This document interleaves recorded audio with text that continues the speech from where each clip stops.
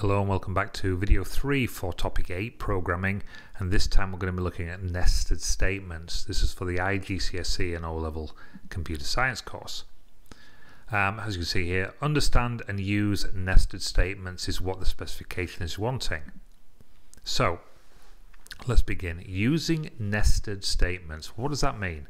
Well, selection, things like if and case statements, and iteration statements, for example the for and the while loop, can be nested one inside the other. Well, this reduces the amount of code that is needed and makes it simpler for a programmer to test their programs. For example, I've got a couple of if statements here. We've got if, then a condition. The statements to execute if the condition is true will return another if statement, and then again, if that statement is true, a condition is executed. And then we end of the nested if statement, and then we end the initial if statement. So we've got an if statement inside another if statement. What does that mean? Well, here's an example. In Python, there are two types of loops, which are the for loop and the while loop, which you should be familiar with from a previous video. Using these loops, we can create nested loops in Python. So here we go. Nested loops mean loops inside a loop. For example, a while loop inside the for loop, and the for loop inside another for loop. So here I've got for I in range 2, so do this twice, print whatever's in I, okay? So print this. But within that, we've got for j in range 10 to 13, print j inside an inner loop. So we've got the outer loop, and then we've got the inner loop. Well, what does that mean? So I've opened this program in Python and I've just put some comments in to sort of explain it a little bit better. So for I in range is 2, so there's 2 items, yeah, in this first loop, in this first range, 1 and 2. It's going to print the first item in the first loop, this one here, print the first item. And then it's going to move on to for j in range, okay, and this gives us a range from 10 to 13.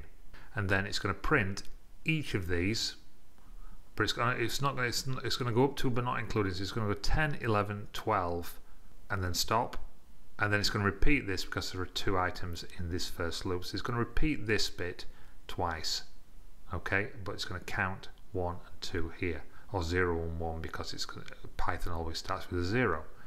So if I run this, so I've run this, and as you can see the first item in the range is 0, and then it's going to go 10, 11, 12, not including 13, it goes up 2, and then it's going to go again, the second item, which will be 1, and then it's going to repeat this, 10, 11, 12, then it's going to stop because there were only 2 items in the first range. So that's another example of a loop inside a loop, a nested loop. So I'm running a timetable program, and I'll show you this in Python. So I'm going to run an outer loop from 2 to 6. Okay, so for timetable in range 2, comma 6 in the parentheses, and then printing inside the outer loop, running in a loop from 1 to 10. So for multiplied by in range 1, comma 11. Okay, so it always stops sort of 1 before. So I've opened this program up in Python, and as you can see, it's only 1, 2, 3, 4 lines of code. All the rest are comments. So if I run this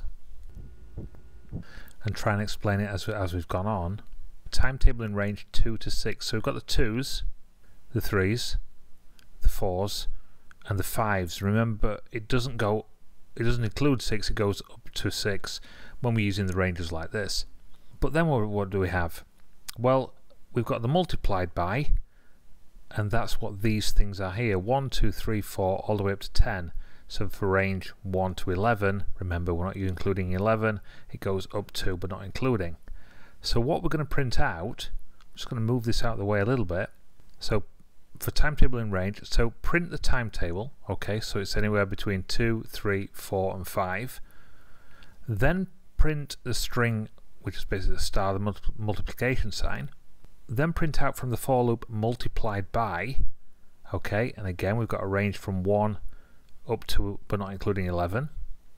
Then print an equal sign and then multiply both the times table and the multiplied by together. So 2 times 1 is 2, 2 times 2 is 4, and we carry on. 3 times 9 27, 4 times table, and then finally down to the 5 times table. Okay, so 4 lines of code, and we've generated all of those numbers. Now what I could do, I could start with a range starting with maybe at 10 and go up to 15, and if I run this again, run module, click OK, and as you can see, we've got 10, 11, 12, 13, and then we come up to 14. Okay, and again we could up this number if we wanted to change that. So that's a lovely way, 4 lines of code for creating a multiplication calculator. Okay, we'll move on.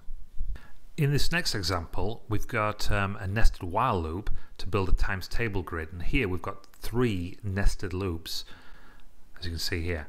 So my loop equals 1, and then while my loop is less than or equal to 1, multiplier equals 1, while, and then inside that, while multiplier is less than or equal to 12, the last number equals 1. Well, what does that mean? Well, while last number is less than or equal to 12, so we're going to do some counting, print my loop, whatever this is, times the multiplier, times the last number, and then when it's done all that, we're going to finish. Okay, but last number is our counter, whereby it's plus or equal to 1. And then the next example, I'm going to use a while loop and a for loop, but this time I'm going to do it from lists. I've got 2 lists here. I am and we are in list 1, 2 strings, I am and we are, and then 3 strings in list 2. I am going to the gym, eating dinner, wearing sunglasses. So what I'm going to do is I'm going to create something called list size underscore size equals len list 2. So len 2 has got a list size of 3. There's 3 items in there, and we did this I think in the previous video where we're looking at string variables, where we're looking at strings, where we covered briefly lists and then working out the length of lists, which basically counts the items in a list. That's what this len function here is, short for length. Okay, so the looping program itself, the nested loop, for items in list 1, okay, which is 2, I am and we are, print, and then start the outer loop. Okay, so I'm printing start the outer loop, set a count to 0. Now while the count is less than list 2 size, and we know that list 2 size is 3, yeah, 1, 2, 3, while count is less than list size, print item, yeah, the first one being I am, and then list 2 count. So it'll print I am going to the gym, I am eating dinner, I am wearing sunglasses. Count equals count plus 1, so it's going to add 1 to the count. It's going to go round again. Okay, then it's going to add count equals count plus 1, and then it's going to print end for loop. And I've just printed a space in there, but we're still inside the loop. So now we've got to do the second item for item in list 1, so we're going to do we are, and it's going to go around again and do exactly the same thing. We are going to the gym, we are eating dinner, we are wearing sunglasses. Print the end loop, print the space, but then it will stop because we've reached the point where we've printed both items, I am and we are, from list 1, so it stops. Okay, so that's what you'll get there. And then for the final example, I've done something quite complicated. Well, it looks complicated, but it's not really. I'm going to make a kaleidoscope, and I'm going to use the turtle library, which you might be familiar with, inside Python. So Python turtle. So we're going to make a kaleidoscope using nested loops in Python, and we're going to have a combination of for loops and drawing commands to create a repeating pattern of shapes and colors. And here is our example. Again, this looks quite complicated with these 255s in, but I will explain that within Python. So here we go. Okay, so now I'm in Python. You can see that this code will draw a kaleidoscope pattern with 6 repetitions and 6-sided shapes using a range of colors. You can adjust the size of the kaleidoscope and the number of sides and repetitions to customize the pattern. That's the program I wanted to create. So I've imported Turtle. I've set up the Turtle so it's fastest speed. It'll hide the Turtle once it's finished drawing it, and I'm using a color mode of I'm using an 8-bit color mode system, 255 colors. I'm going to set the size of the kaleidoscope to be 200. I'm going to set the number of sides of each shape in the kaleidoscope to be 6. I can change this, and the repetitions to be 6 as well. And then this is the bit that contains the nested loops. For R in range, the repetitions, I'm going to loop to create the number of repetitions in the pattern, and then for I in range, I'm going to loop to create the number of sides in the pattern.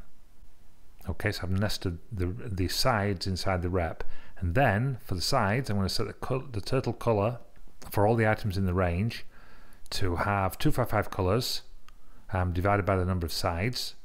So I've created a loop for the number of sides. Now I'm going to set the color of the Turtle using the current iteration and the total number of sides, i.e. I times the 255 colors. Okay, then I'm going to fill the shapes. Then within the loop again, I'm going to loop to create the shape. And this little bit of code here inside this final for loop is the one that's going to draw the shape, moving the Turtle forward, turning the Turtle around, filling the shape, turning it around again, and finally turning it around again. Okay, this is going to rotate the entire pattern to create the kaleidoscope effect, and you'll see that in a moment. And as I've just said, we're going to turn the Turtle off once we've finished. So if I run this, you'll see, so I run the module, and we've got this 6-sided shape that's rotating round and round and round and round and round until it finally stops.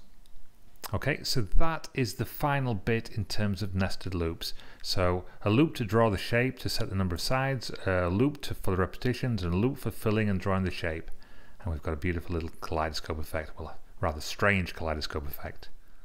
Okay, that is the end of nested loops. I hope you found that interesting. Thank you very much indeed for watching, and I will see you next time. Please continue to ask questions, leave your comments, hit notifications, and please subscribe. And finally, if you wish to buy me a coffee, I'd be truly grateful. Please visit buymeacoffee.com/learning zone.